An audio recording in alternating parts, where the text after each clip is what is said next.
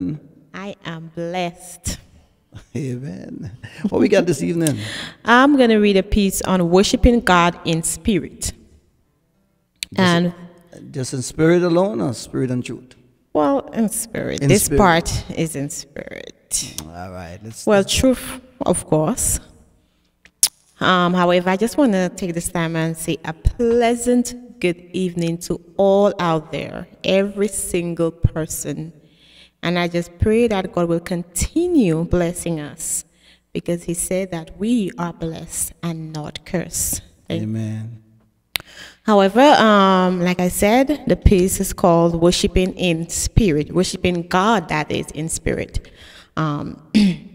Worshiping God in spirit means reverence, attentiveness, and having the right purpose of honoring God while understanding what we are doing. Hebrews 12:28-29 says, "Let us have grace by which we may serve God acceptable with reverence and godly fear. For our God is a consuming fire. Our worship must glorify God." 1 Corinthians 6:20 says, "For you were bought with a price, therefore glorify God in your body and in your spirit, which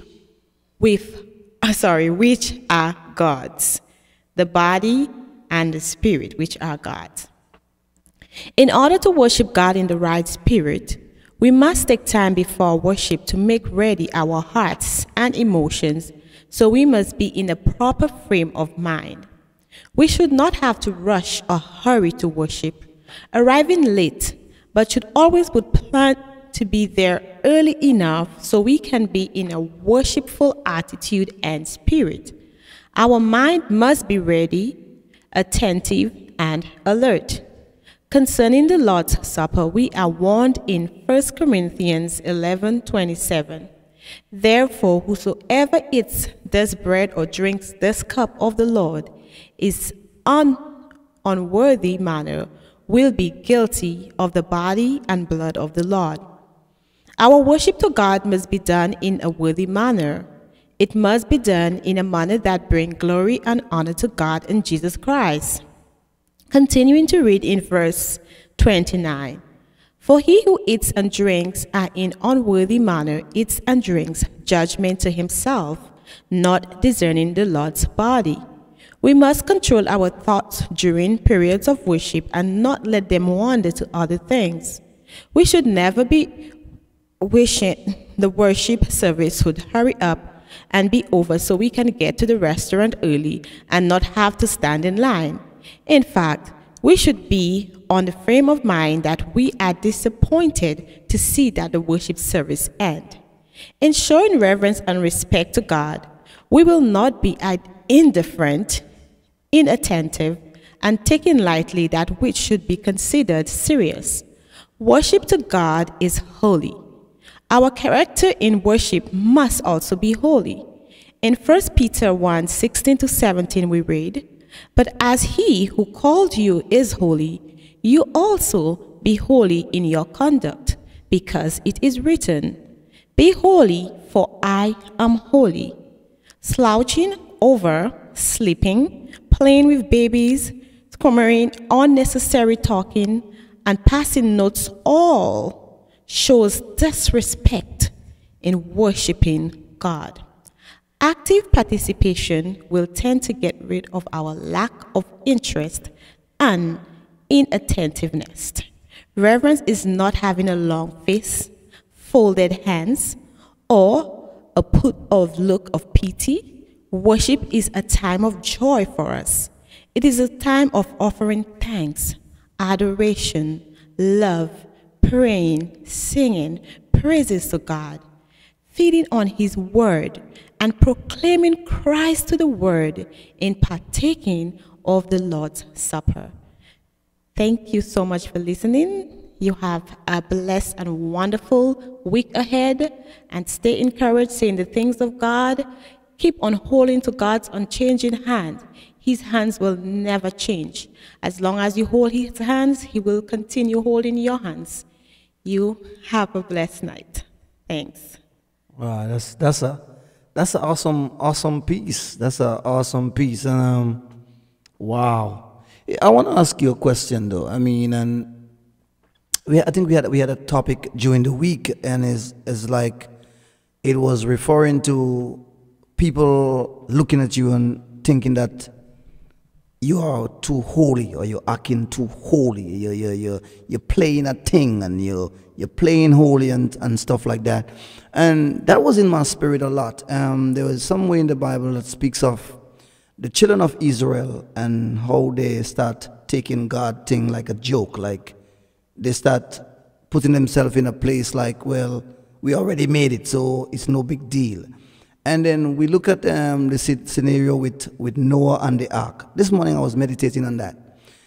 In the time when with Noah and the ark, there were many people on the earth who believed that there is a God, and who believed that there is a superpower and whatever.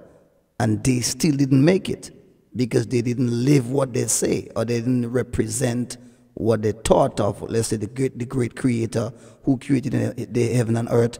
They had the information, but they never serve God or worship God with reverence, or see the things of God being serious, like whatever like that.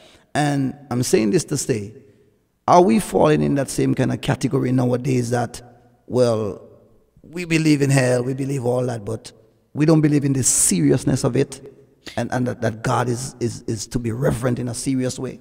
I do believe that some people out there believe that, because personally I have witnessed it with people.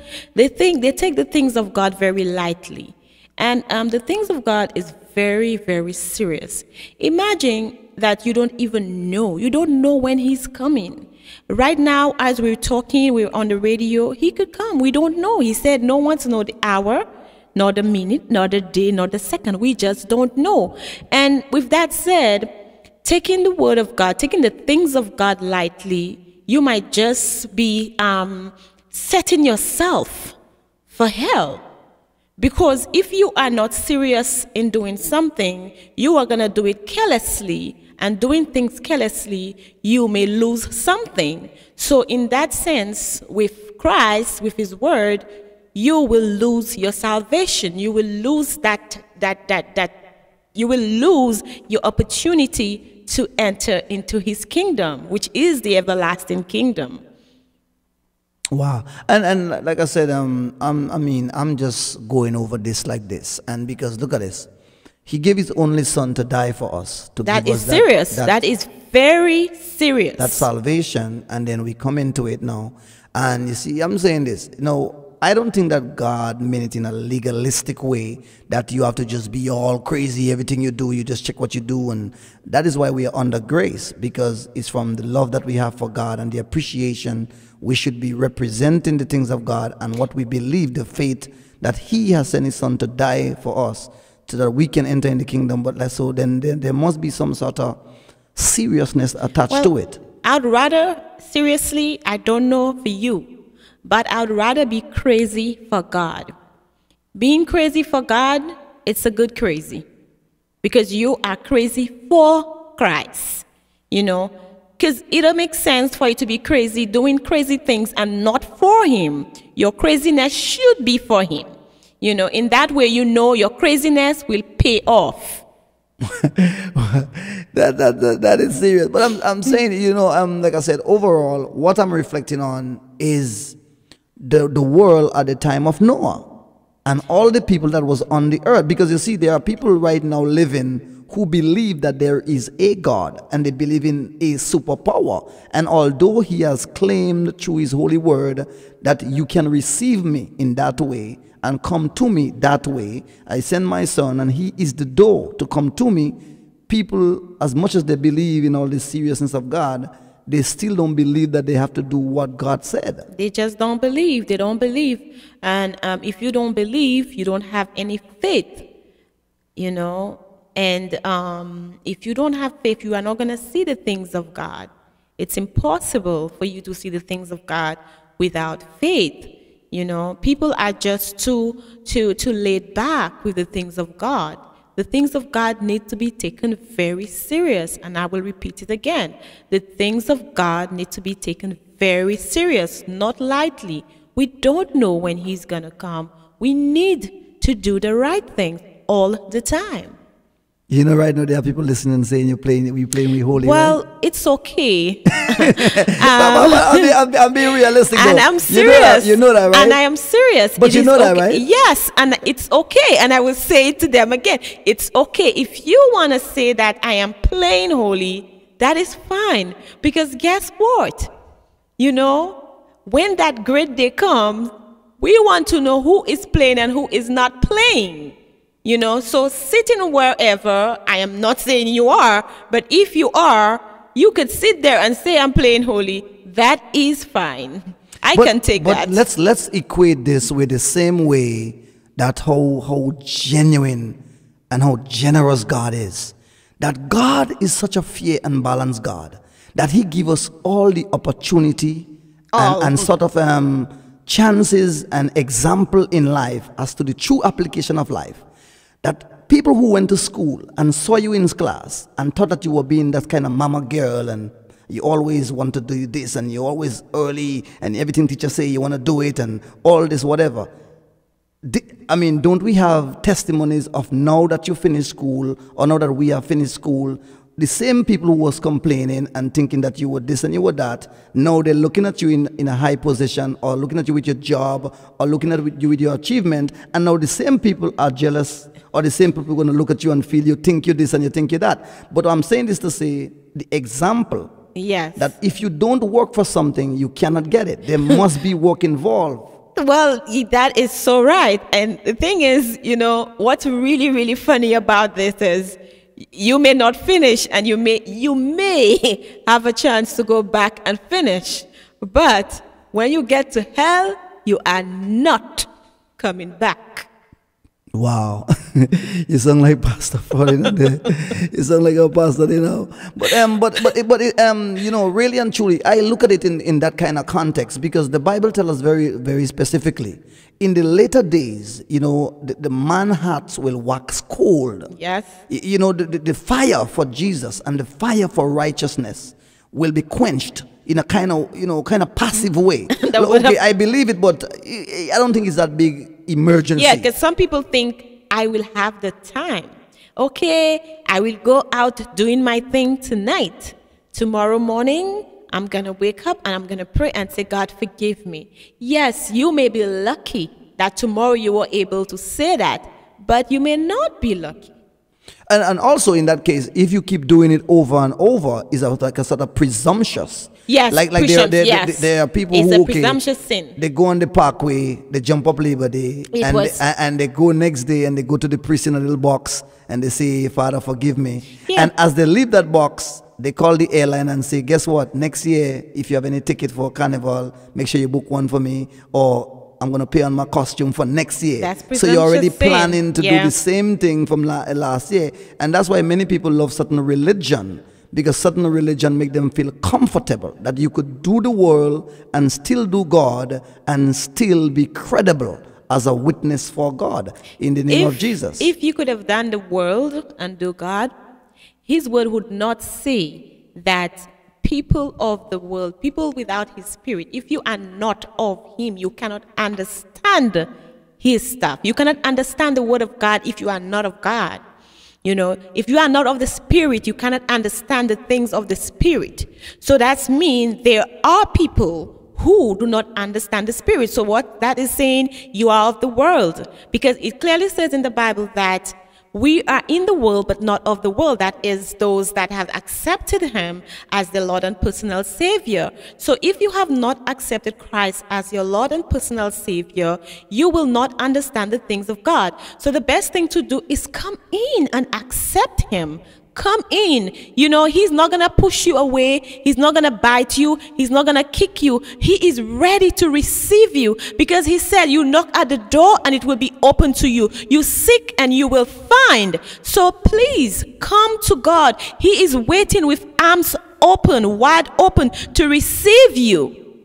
Hallelujah. Glory to the name of Jesus. Well, we still have a couple minutes. If anybody out there, you want to call on the phone, you have a comment, you want to add something, you want to, you probably correct us if we said something wrong. The phone is 347 663-8638 if you're out there and you want to, chime in a little bit as we have a little time before we get ready for the next segment. The phone is open 347-663-8638, and that's to do with definitely the same conversation in reference to the seriousness of being a child of God. And, like I said, I understand how human being function, and the enemy going to try to find any way he could find to break down those who are already in Christ, or break down those who, trying to, if you leave room for the devil to sow any seed of not unbelief, but a seed of carelessness, then that a kind of lackadaisical kind of attitude. Because you're a Christian, but you don't feel it's that serious anymore. You receive Christ, but you think you could do it anyhow. And, well, God is a forgiving God, so I could do this over and over. And I mean, a lot of us have that kind of notion. The same way that when the Holy Spirit comes in to a person who, accept Christ, that Holy Spirit comes in, and then you will able, once that Holy Spirit is in, you are able to bear much fruits for Christ. It's the same way when the devil have the hold of you, you will be sowing seeds for the devil. But one thing, you are being warned. You are being warned. It is not something that you're doing and then you don't know. You are being warned. So don't say you didn't hear, because I'm sure there are persons out there who have heard, who is hearing right now what we are saying on Choice Radio, and will not take heed. Will go about and say, oh, those people are speaking, oh, just garbage, just gibberish and whatever, and they'll go about the business. But that day will come, and then it's going to be played back to you. So you will not say you didn't hear it, because it will be played back. You're gonna see it's like a recording. It's gonna rewind up to you, and you will know. Yes, you will have nothing to say. Well, I didn't know, because they were gonna show you. It will be shown to you. Amen. But the key reality is God is a fair God. He is all the way. God is a good God. God is a just God. He is. And I'm talking about the reference in terms of what you sow is what you reap. We can look clearly at life. And I just say the wisdom of God is just, God, he's just something else. Because he want to make sure there is no blood on my hands. In this final journey, there would be zero blood on my hands. Because when I play back the tape for you, I'm going to show you when you was young and somebody came with the word of God to you, you reject them. When you was 19 years old, somebody came with the word, you reject them. When you was 21, when you was 40, when you was 45, when you was 50, people came to you and they told you about me, and they explained to you in terms that you could totally understand, and you rejected me. Yes. Now you are free to go where you're going to go, and there is no blood on my hands, because I have shown you everything in life. I've shown you that you sowed this seed, you got that kind of crop. You see your friends sow a certain seed and got that kind of crop. You still didn't pay no attention to it. You went further. You saw people who probably couldn't even read and write, and they start proclaiming the gospel. It still didn't strike you to get serious with it, and you went further down. So now when you come to God, God have zero, you have nothing to say. You have nothing to say. Amen. You have nothing. I personally, I don't know for you, but I personally have reasons to be fear of God. I am not fear of the devil, but I'm afraid of God. I'm afraid of his wrath. I have seen what God could do. He have shown me stuff. I have testimony upon testimony to prove that God is real, that he is there for his own. And I have reason today, I will say boldly, that I have reasons to be afraid of God and to do what he says.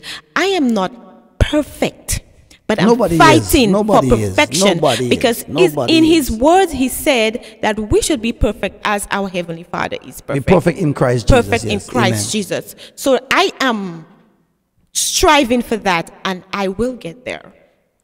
Why don't you give us a testimony of something that you have seen in terms of the reality of hell, or something that give us a testimony. Well, I said it on the radio before. I had a person that was very close to me that passed away, that died. And I was so distraught. I was very, very disappointed. I was upset. And I was like, why? Why that happened? And that day I said to God, you know what, Christ, you're going to have to show me where she is. I want to know. I want to know. And I was so serious that I want to know because I just couldn't understand it. I was so bitter. I wanted to know where she was. And the night I went to bed. Before you go further, and the reason why you really wanted to know, because you knew that you spoke to her about Jesus and she tell you, oh, you're playing pastor. Yeah, I think I'm a pastor. Now, I think I'm a pastor, yes. So, you know, that was one of the reasons why I really wanted to know, because I spoke to this individual like, I would say months, 3-4 months before her death. And then she said to me, oh, you think you're a pastor? Are you a pastor? And I said, I'm not a pastor, but I'm just telling you what, you know, what God wants us to do and whatever. And, you know, when that death came, I just didn't take it very light. And like continue saying that I actually went and I was so serious that I wanted to see where she was.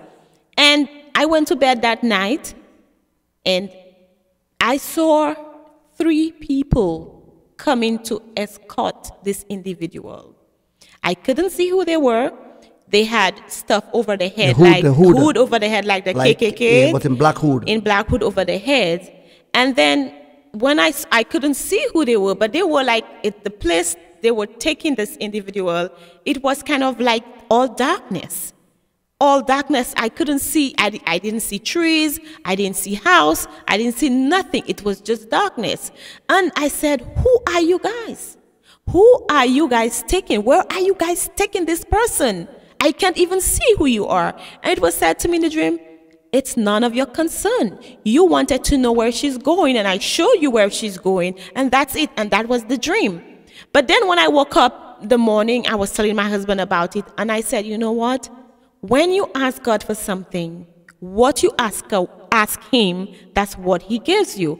And, you know, I specifically remember I said, where is she going? And that's all I saw. But I know I saw this out of darkness. I saw that darkness. And I knew it was not the devil. The devil would never allow me to see something like that. And I repeat, never allow me to see something like that. And I saw that. And that is one of the dreams out of many that I've had, that I am so afraid of God. I'm fearful of what his wrath. And I will trust in him and obey him. Amen. Thank you for that testimony indeed. And guys, you know, we just really and truly, we're not, you know, claiming to be all that, but, you know, based on what God has done in our life and based on what he has shown us, we want to encourage you to keep going on. Because hell is real. On. He's worthy. Everything he said in his word is going to come true for those who love him and those who are serious about him and those who want to make that total transformation to be a child of God. Amen. So we just want to be an encouragement to you and to everybody out there. That's our sole intention. Amen. Thank you, Jesus. We thank you. All right. So it's time for results. Okay. Well, of course, we had 3 persons that called, and the winner is no other than Maureen Shepherd. All right, Miss Maureen Shepherd. Amen, indeed. And we thank all those who call and participate. Amen. And you know, it's just definitely a great thing to lift up the name of Jesus in the Psalms and be proud to read for the Lord and whatever it is. So we thank all the listeners for listening. In the name of Jesus, be blessed this afternoon. We just thank you. We thank you, Jesus. We thank you for salvation. We thank you for saving us. We thank you, Jesus. And everybody out there who have chosen Lord Jesus as your Lord and Savior, be blessed. Continue to strive to be the best that you can be for him. Amen. Continue to reverence him as King of Kings, Lord of Lords. Amen. Conquering Lion. Don't allow the world to sway you, to devalue your reverence and to devalue your honor for the Creator of heaven and earth. Amen. Do what you can. Kick and scream. Do what you want to defend God. Amen. And to defend what he has done for you. All right. Whatever you need to do. Everybody wouldn't understand it. Your friends wouldn't understand it. Your close people wouldn't understand it. But do what you got to do, because the salvation is a personal thing. Saying something again, baby? All right. So my wife is going to be praying out as we just, you know, thank you guys once again, and we lift up the name of Jesus. Go ahead, baby. Oh, Father, I thank you, Lord. I thank you this day, God, because you are such a wonderful God. You are such a loving God, Father. Father, I pray right now, God, Lord Jesus, that you're going to continue blessing us. You're going to continue laying your hands on us and pouring out this blessing to us, your people, God. Everyone, God, that has got to know you, who knows that you are the Almighty God. You are the El Shaddai God. We can do nothing without you, God. Everything that we do, God, is all because of your love, all because of your grace, all because of your mercies, all because of your care, Father. We do the things that we do, Father. Father, we pray today, Lord Jesus, that we take away self. We decrease it from us, Father, as you increase you in us, Father. Only you, Heavenly Father, that we can go about doing the things that you want us to do, God. Father, I pray, Lord Jesus, God, that you are going to cleanse us from all unrighteousness, Father, from all evil works, God, from all evil things that comes out from our tongue, Father. You cleanse us from that, Father God. Heavenly Father, I pray, Lord Jesus, God, right now, God, that if there's anyone out there that is sick right now, God, because you said by your stripe we are healed, Father, that this person will hear and know that they are healed today, God.